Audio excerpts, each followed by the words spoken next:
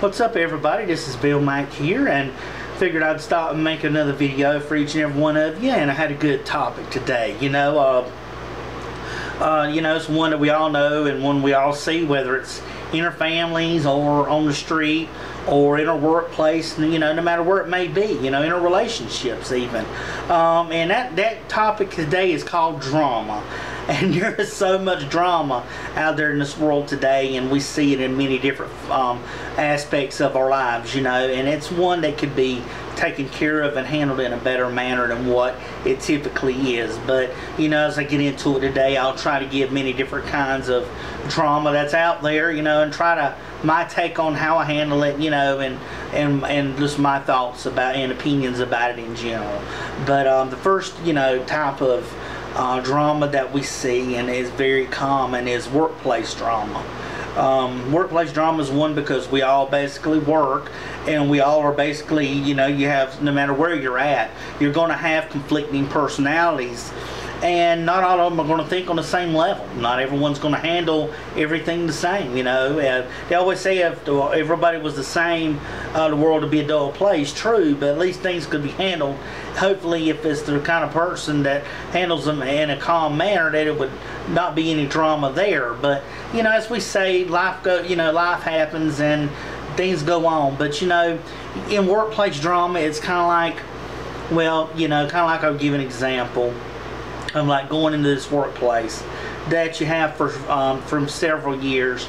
And you get to build a bond with the people, your co-workers, things like that. You build a bond with them, you learn to work with them, how they flow. And when you learn that and everything's handled in a good way, you pull together, it makes life and it makes your work life a whole lot easier, So let's just say over time, 5, 10 years, whatever, and everything's going great, But then all of a sudden, as time usually happens, you have some people come and some people go, and that's just a natural point of life, You have that happen in our daily lives, not just work, but every aspect of our life is people come in our lives, they come and they go. So let's just say all of a sudden new people start coming in, and basically you're dealing with newer people, trying to adjust to them, how they handle it. And let's just say to where that workflow used to work really well, when people had problems, they sat down and talked about it, which is something that I feel is a big deal. And today is communicating. We're all adults here, we're all human beings, and we should be able to sit down, sit down and talking and discussing the many different things in life. I mean, that's what really makes life, so much better, is when we can handle things on a calm level without it escalating into something big, like a lot of fighting, yelling, screaming, even comes to blows sometimes. People, fight, which is very ridiculous, but people, it happens, and that's a sad thing. But you get back and forth there, and you get to know people, and you see all these things happen, and it's just like you get tired of hearing it. And with me, it's like I got so used to everything being good and handled in a calm manner, like a chain, every link is hooked together and it's strong. But then all of a sudden, over time, you see these chinks in the chain to where it starts getting weaker and weaker, because of these links that are coming in aren't joining together strong, and how you once handled situations in life, that's what happens, is they don't handle them in a calm or at least a reasonable manner. But they think that yelling is a way to get it across. They think bullying and saying, well, I'm this and I'm that, that's going to get it across. Or, we all are not going to always agree, but it's good to sometimes agree that we're going to disagree, or at least be explained the standpoint that the other person is taking, and try to understand it from their standpoint. Doesn't necessarily mean that's going to change how you feel, but it creates less drama out there, because once you go from that even flow and everyone's working well together to, and you're every day you're coming in and, hey, how you doing, good to see you, and just glad to see that person and those people, and glad to work with them, until a point to where you just sit in your car, and you take at least 10 to 15 minutes, and you kind of just have to feel like you have to psych yourself up to actually having to be prepared to go in before to be with around the co-workers that you work with every day, and to me that is very sad, ladies and gentlemen. How in the world are you going to be able to have to handle a situation like that, to where you have to psych your own self up to go into work to deal with these people, because you're like, oh, I know this person's going to do that, oh, I know that person's going to be this way, which is a very sad situation. It's very sad to know that people can't be adults and sit down and talk about things, because like I said, no, we all aren't going to agree on everything, but it's good that if we all can make our points and talk about it and handle it on a mature adult level, without all the screaming, without all the hollering, because people also, when this happens, they like to form little groups. Then you have your little cliques that are out there, and they're going to huddle up and they're going to talk about this person, that person's going to talk about that person, the other person's going to find out about it, then there's going to be drama there. So you see, folks, drama is basically anywhere that you're going to go as far as work related, because you're always going to have conflicting personalities someplace. You're not always going to agree every single time, and sometimes the flow works and sometimes it doesn't, but it's a basic common thing that could be avoided, and that's how I think it should be handled, and how it would be more peaceful handled well like that if people chose to go that route. But as we see in life, that's just not everything. That's just not going to always happen. Life is not a fairy tale. It's not always what we want it to be, but it should be more livable, to where we're able to enjoy doing what we do and being at a place where we can be around people that we get around. So that was just, something I felt like should be the case with excuse me, as far as being in the work-related drama that happens. And give an example. Another type of drama would be relationship drama. Relationship drama is something that is a major part of it as well. Another big dosage of drama, because you look at life and you look at how we're going to spend it, whether we're going to be alone, whether we find that significant other to be, whether it's a boyfriend, girlfriend, fiance, husband / wife. We all enjoy that time and sharing with other people and bringing other people into our lives and trying to combine two together as one. My previous relationship with Sweet Pea, we had 4 years of it, and we had all good times and we had rough times. Rough times, there was a lot of them. A lot of drama created during the 4 years we were together, not involving only just dealing with that significant other, but dealing with family as well involved in that, and that's one thing that really can create problems when we have a mixture of family, relationship, and everything else. That's just something we don't want to go, because after that we see all these situations that happen, and it really can be one big mess over time. And that's just what it was, and I'm not blaming it all on one or blaming it all on the other, but it just wasn't a good mixture. But as I went through it, with Sweet Pea, you learn to try to make your significant other happy, make them comfortable, let them get to know you, try to let them know that, hey, you're for me and I'm for you. You're the only one I love and care for, and that's all. You're the only one I want out of this whole world. But when you try, a lot of times, and a lesson I learned from a friend was, you can never talk logical to an illogical person, and that's true. I learned that our way for years of it, trying, but you just can't talk logic to an illogical person, because they're never going to get it.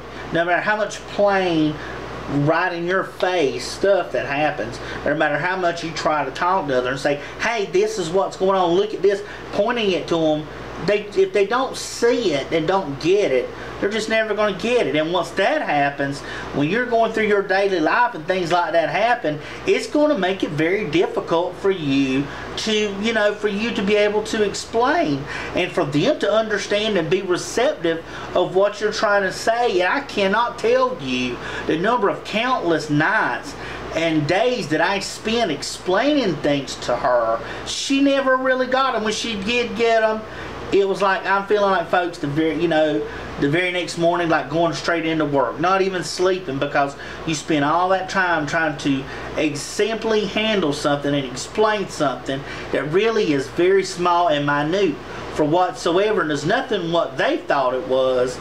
And you finally get it through, and then it's like another day has gone by. So it was just things like that through my relationship with Sweet Pea that just were really, really wearing me down, I mean, like I said, you try to make them feel comfortable, but you end up going too far with a person like that. So much drama behind it, so much going on. It just wears you down. It feels like you have so many burdens on you. And you remember, as I talked to you in the Shake It Off video, you have to shake it off when it piles up. That's what you have to do, or to bury you. But, it's just so much drama that's in there with that relationship, and it was just a mixture of everything. And it's just, no matter how hard you try, you're never going to get through to that person. So, in my eyes, when Sweet Pea and I mutually broke up, it was the best thing that I thought at the time to, for things to work and no longer feel like I'm enabling things, because I loved her very much and was going to marry her.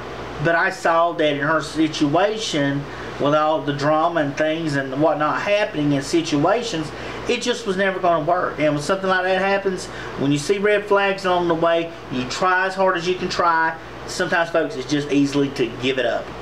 Give it up and let it go. So that's what we did, and that's where I am a year and 8 months later is basically. But I'm a lot well off now. I took a year, I dealt with the relationship, the breakup and everything, handled it, got my wits back together, trying to be a better person and make this a good year so far. So that's where I am with that. So that's where drama, but that's another example of how drama and things can happen, not just in my personal life, but elsewhere, and others that I've talked to, friends, both male and female, on their relationships. It's not just me, but it's everybody. Another kind of drama that I see is basically family drama. And I mentioned that a little bit, not too much. But that's just natural, because you grow up as kids and you learn and you start to be an adult and you start doing things maybe your way, and as part of growing up, and then you have others that basically still see you as kids and think this is best for you, that's best for you. And instead of just wanting you to be happy, they're wanting you to be happy because they feel like they want this to make you happy, not what you see that makes you happy. And that was a part of things too, where drama can come up, because then I can understand you being a teenager and a kid and that growing up, because we don't always know what makes us happy when we get older. But as we get older, it falls on our decisions, our point of views, what we feel like. And sometimes it ain't always good. Sometimes we make bad decisions. Sometimes we make the wrong choices. But that's all a part of life. That's all a part of learning and dealing with that. But just the drama of it all back and forth, and not having family to support you, whether it's aunts, uncles, whoever it may be, that's a sad thing to have in your life, because there's always going to be that drama, and we all have it. And we all have it with family. I personally, myself, I'm the same way. I have it too, with a family member, and family members, plural. And it stinks, but that's just life. I mean, sometimes you get to a point where you're fed up with drama enough that you just basically don't talk to them. You don't bother with them anymore. You just go on and do it in your life. And that's just basically what I did, was just moved on with it and not worry about the people. If they're going to cause you drama when you be around them, don't be around them. Speak, go on, then let that be the case. Be cordial, but hey, you ain't got to take up time with them, and I wouldn't. So a lot of times family drama goes. And also sometimes with friends. Sometimes we have friends and we don't always see eye to eye. Like I said, we're the same, it's in that same situation as, with every other kind of drama and every other kind of people we interact with, or friends. So this one female friend of mine, she's very up and down. She's very, it's like being friends with a roller coaster. It's some days it's up, some days it's down.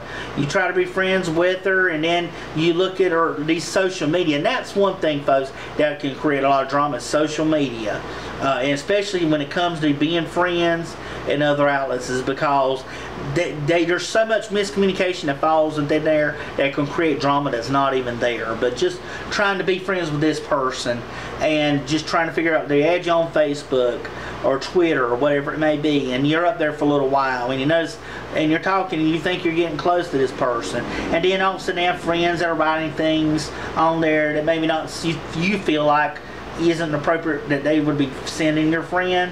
But then you question them about it, and like, oh, it's nothing, it's just this and it's just that, blah blah blah, and you go on with it. Okay, but then as you see in time, there's more of it there, and you ask them about, oh, it's just this, that, and the other, which just feeding you more crap, more drama to be building up. And then finally they delete you off their page, don't have you on their friends page anymore. Then you wonder what's going on.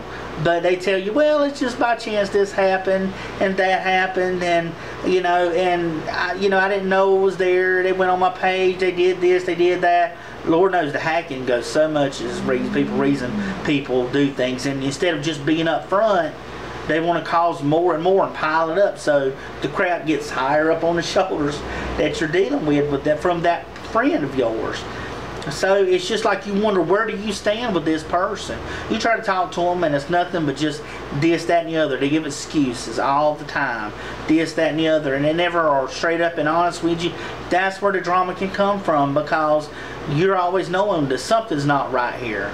If it looks like a fish, it swims like a fish, smells like a fish, chances are 99% of the time it's a fish. So that's just the way I see it. I mean, there's just drama everywhere. But I'm like, hey, if you just talk to me, be honest with me, I'm cool with things. I'm not I'm not a guy that's hard to get along with. You ask Bullet B, my Team B member, he'll tell you the same thing. We've been friends a long time. We're not hard people to get along with. You just got to be honest and be straight with us. That's all you ever ask for. It cuts through all the drama. But, that's life, folks. I mean, you can't always deal with it. But just, if nothing else today you get out of the video as I'm closing it, is just be straightforward. Talk about things. You don't have to raise your voices and be loud, but just be an adult. Handle things in a mature manner. Communicate to the other person, and try to work out your differences. It can create less drama, whether it's in the workplace, whether it's in your relationship, whether it's in your family, whether it's your friends, whether it's your home life. No matter where it may be, it's always good that if we decide that if we handle drama in a way before it escalates into that, then life will be so much better. So I hope that you've all understood, and I hope that you liked the video. Like I said, it's been a while, but I'll post it up, and just click like on it, subscribe, and tell other people about it. Maybe they'll like my videos, watch my other videos, listen to them. Hopefully you get something else. So this is Bill Mack, and I hope everyone of you takes care, and take care. This is Bill Mack, and I am signing off.